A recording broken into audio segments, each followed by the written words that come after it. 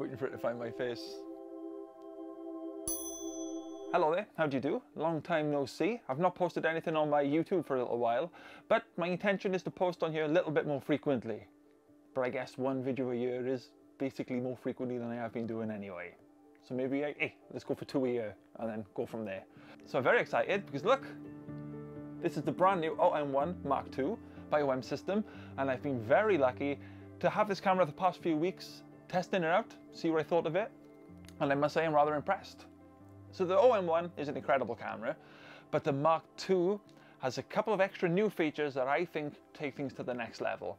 So in this video, I will run you through the experiences I've had while shooting with it, a couple of images, and yeah, just a nice little chat really. Hang on, itchy eye. Just leave it there. Don't do it again. It's taken me like 9 times to do this already.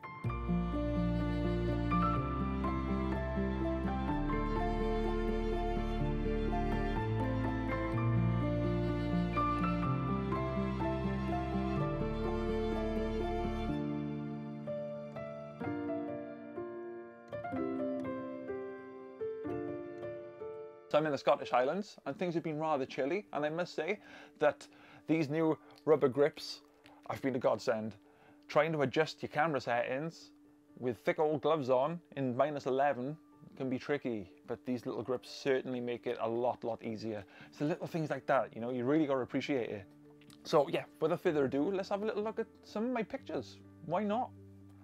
Yeah, let's talk about the graduated neutral density filter first, because that's really cool. So the OM1 MKii's got a built-in graduated neutral density filter, and that blew my mind. I absolutely loved using it, and I'm thinking forward to when the insects wake up, I think it's going to be a really creative tool for my macro work. So I'm very excited to get cracking with that.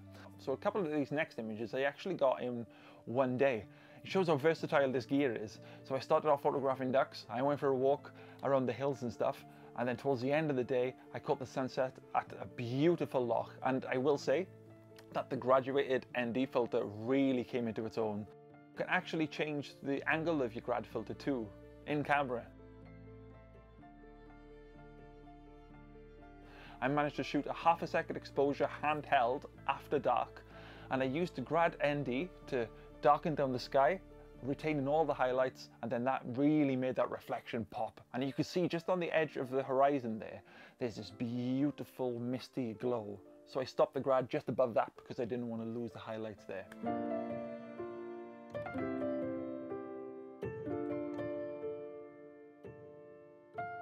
So this picture kind of reminded me of a desert in a way. The loch had frozen completely solid and it got covered in snow, and people have been throwing rocks on top of it. So I used the grad filter again to balance out the sky, retaining all that snowy highlight, and I think it looked pretty cool.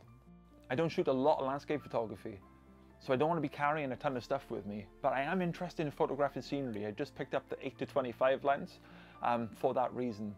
So I don't really need to invest or carry extra gadgets with me. I got the live ND filter built in, and now I have a grad filter built into my camera.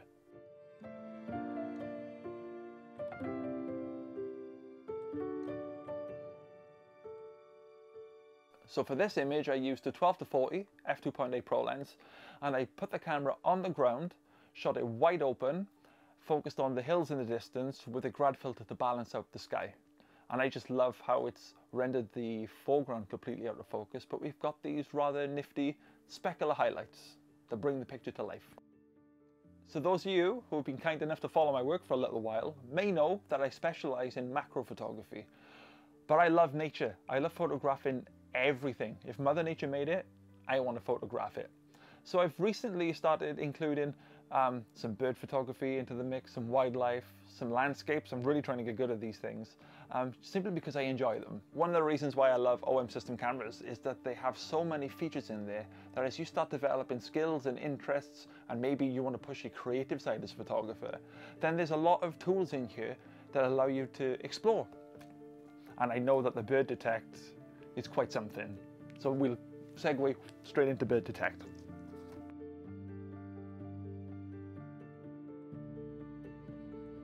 So I saw this beautiful bird sat up in the tree, and the snow was very thick and I was struggling to get focus.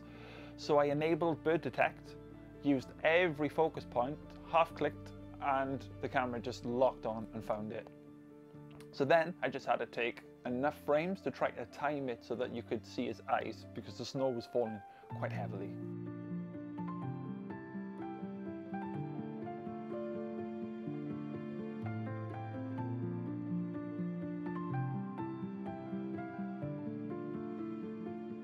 So towards the end of the day, I was sat in the woods with my OM1 MKii and my 300 f4. And it was pretty dark at this stage, so I wasn't really trying to take photographs, so I was just enjoying myself. And this robin landed right next to me. Now thankfully the 300 f4 focuses really closely, and thankfully the new stabilizer really makes a difference. So I managed to get this picture at 1600 ISO at a 20th of a second handheld. Now that's incredible when you consider that this is a field of view of 600mm and it's really close up. Look how sharp it is. If we zoom in and you can see all the little feather detail. Unreal. We've got a second surprise, look. This is a 150 to 600mm lens. This has quite some reach, so the field of view on this lens is 1200mm. So on my first day with the lens, I took it out to one of the local lochs to see if there was anything around to photograph, and I was delighted to find some ducks. And I must say I was very grateful to have the versatility to be able to zoom in and out and change my compositions whenever maybe the subject got too close, or if I wanted to include some of the scenery in there as well.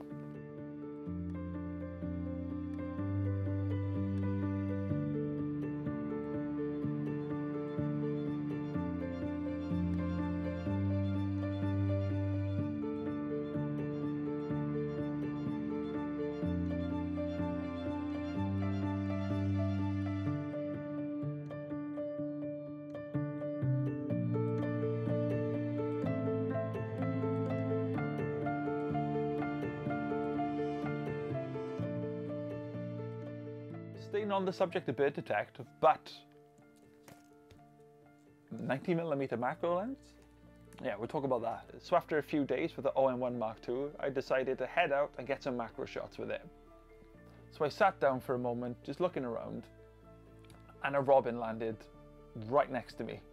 So I had my camera and my 90mm macro on, and I started taking some shots of it.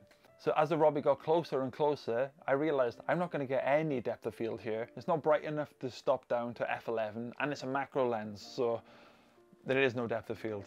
I might as well just focus stack it and see what happens. So with the subject detect turned on, I used my AEL button here to switch on focus stacking. I had my camera set up for a 15 image focus stack, and of course it did not work. The bird moved. But when I got home, I took another look at the files, and it turns out that there was enough in there for me to get this picture.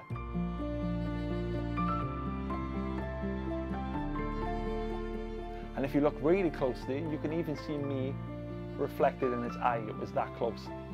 But what's more important than the photo is that I've got a memory of that moment, and I'm able to share it with you now.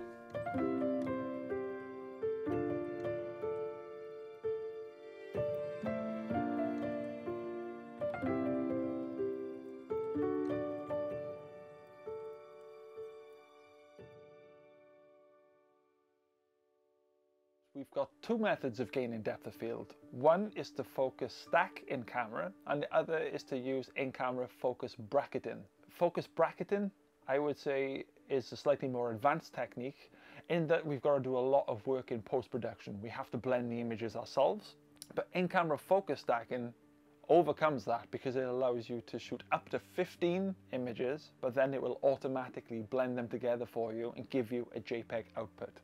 Now you still retain the raw files if you wanted to blend them yourself later, but it's really good to have that confirmation that the focus stack has worked before you leave the field. So these next two images are to illustrate to you the kind of results you can expect to get by using in-camera focus stacking. Now neither of these images have had in-camera post-production. They're taken at different distances, but both of them are shot at f8 using only in-camera focus stacking. So for this shot, 15 frames was not going to be enough. So with my camera mounted to a tripod, I bracketed 250 frames at f8 in order to get it sharp from front to back. And that's simply because the mushroom was small and I was very close up. These next two images are in-camera focus brackets using a flash and a diffuser, and they're actually handheld. And there's a lot of frames here. We're talking 50, 60 frames with a differential set to 1. I like to use a differential of 1 lately. I find that it gives the most accurate results, but it is a little bit more time consuming. But we're macro photographers, we're patient folks.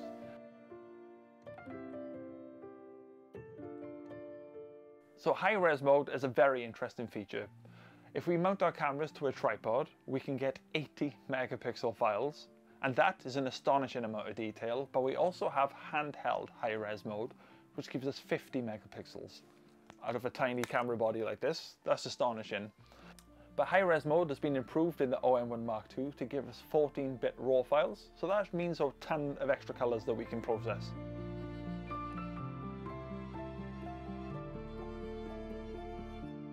Check out this tiny mushroom. So this is a manual focus stack of 4 images using high-res mode, but here's the thing, it's actually a crop from this picture.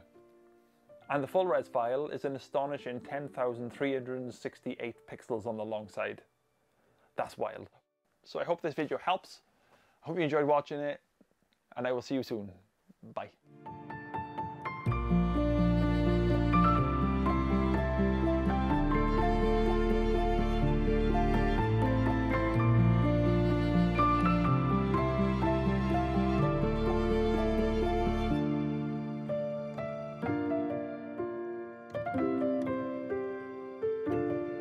Give it a go. Give it a, why not? You got nothing to lose, have you? What are you going to lose? A picture. Just take another one.